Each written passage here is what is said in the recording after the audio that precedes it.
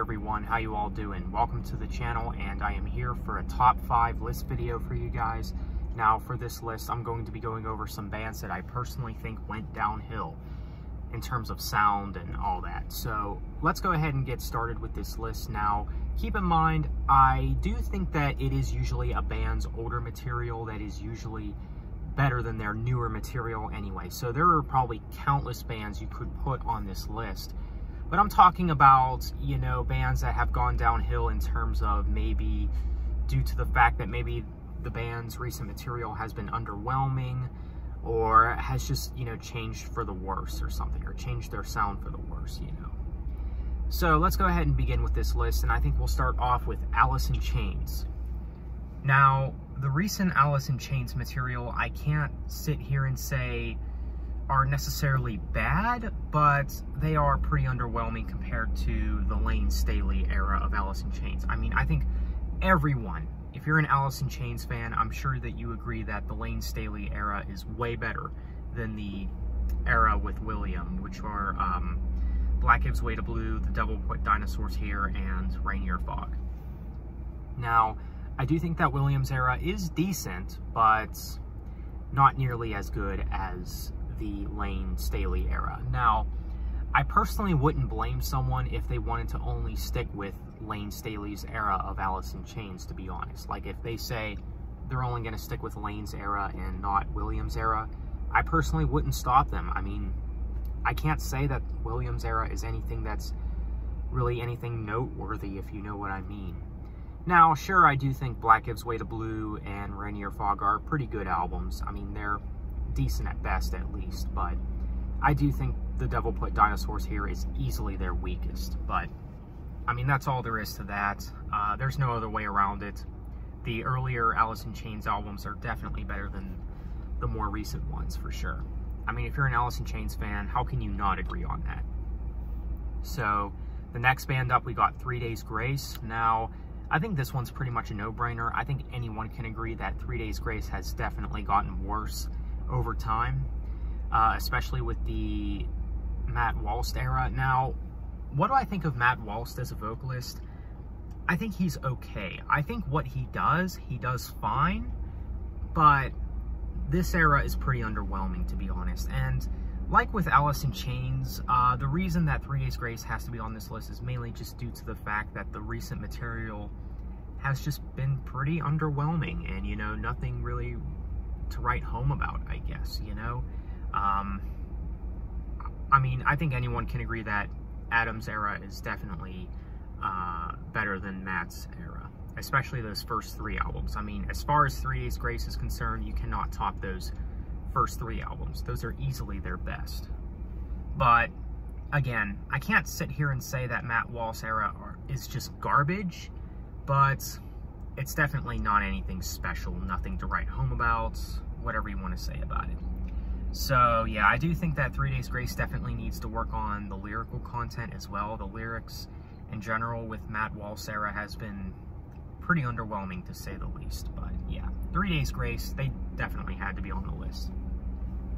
Alright, so next band up, we got Linkin Park. Now this one I think is pretty much a no-brainer as well. Linkin Park has definitely gone downhill. Mainly referring to their album One More Light, which was, of course, the last album with Chester Bennington, may he rest in peace. And, you know, I can't say that, like, everything after Minutes to Midnight has been trash. You know, I can't really say that now. If someone wanted to only listen to the first 3 Linkin Park albums, I personally would be okay with that. I mean, I can't say that, you know, you would be missing out on too much after Minutes to Midnight, even though I thought The Hunting Party did have some good stuff on it. But when I'm talking about Linkin Park getting worse over time, I'm mainly referring to, of course, One More Light. This is when they started to become more pop, and yeah, definitely not a fan of this album whatsoever. Their early stuff is definitely better than their new stuff either way. I mean, I think if you're a Linkin Park fan, you should at least have those first 2 albums at least somewhere in your top 3. Personally, I think their first 3 albums are their best, to be honest. I'm actually looking forward to that Hybrid Theory Anniversary Edition. I'll probably end up picking up that edition sometime.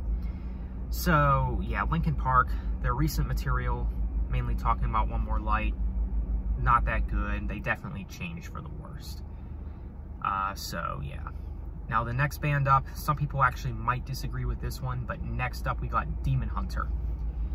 Some of you might either disagree with this or maybe a little bit shocked that I have Demon Hunter on this list, because a lot of you know that I do have a little bit of bias when it comes to Demon Hunter because they were my first metal bands, technically. But I can't deny that the recent Demon Hunter material has not been very great. That might not go over well with some fans when I say that, but, you know, because I know there's a lot of people that say, oh, Demon Hunter's never released a bad album, blah, blah, blah, you know. And sure, that might be true to an extent. I just think that the recent Demon Hunter albums have been very underwhelming. I feel like everything post-Extremist has really been underwhelming and have not aged well at all. I do feel like Outlive, War and Peace are some of Demon Hunter's weakest material.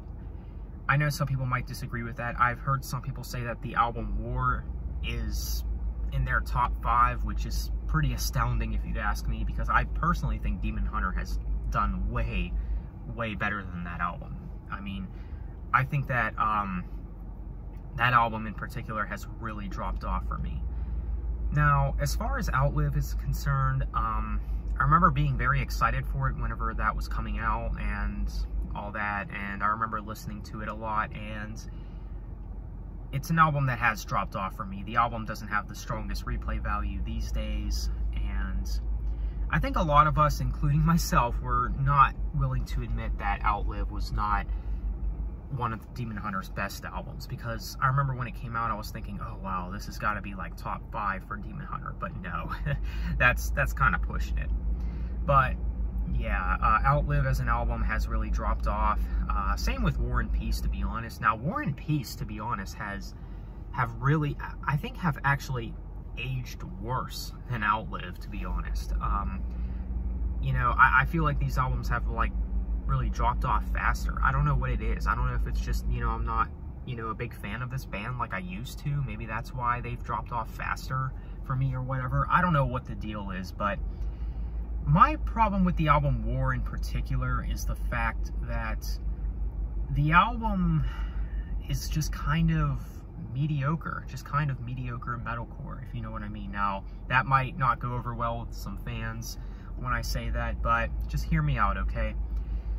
Because I know that everyone was really excited, including myself, that Demon Hunter was coming out with a heavier album, because I think Demon Hunter heard us. I think they heard the complaints that Outlive was not heavy enough, you know, and then they came out with War and Peace, of course, which Peace is a more melodic album for them, but they also came out with War.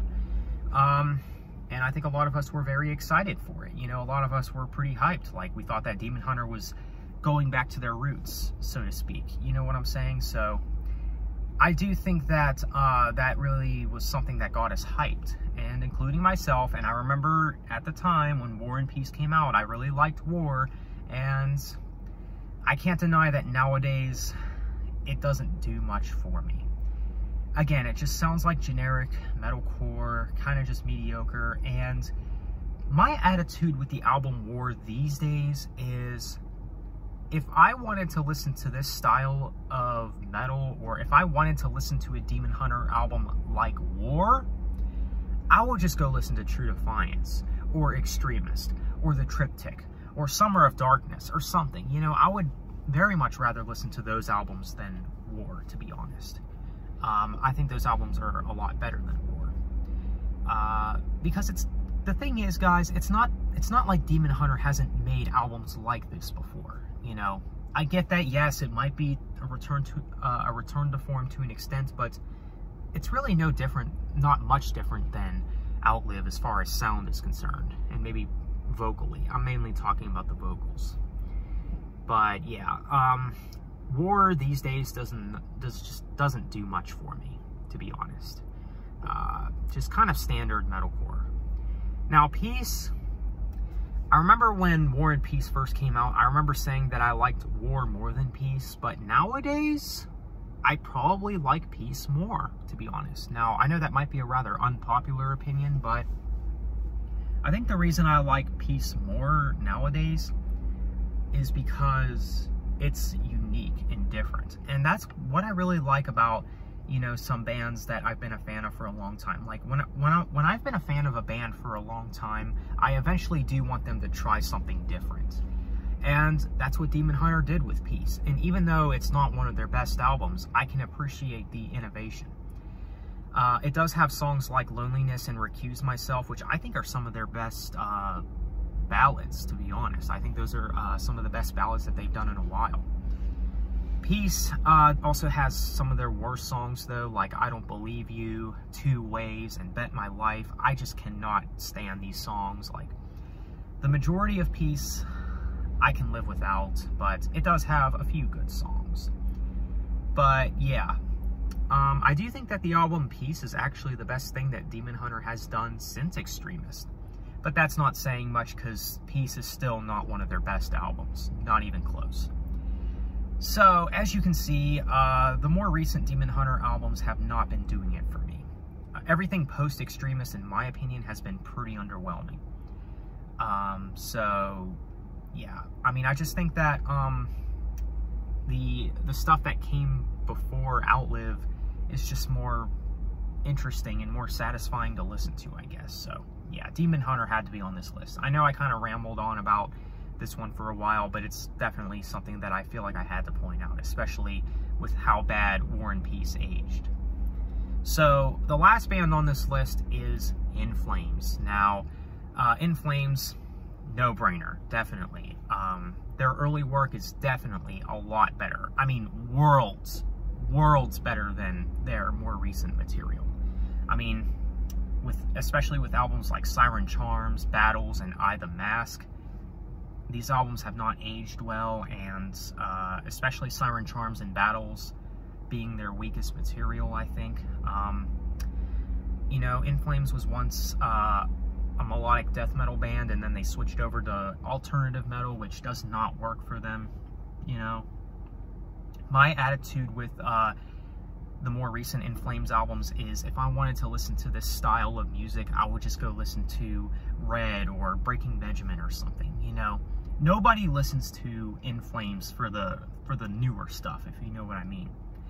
Now, when I was getting into In Flames, I did start out with some of their more modern material, I will admit.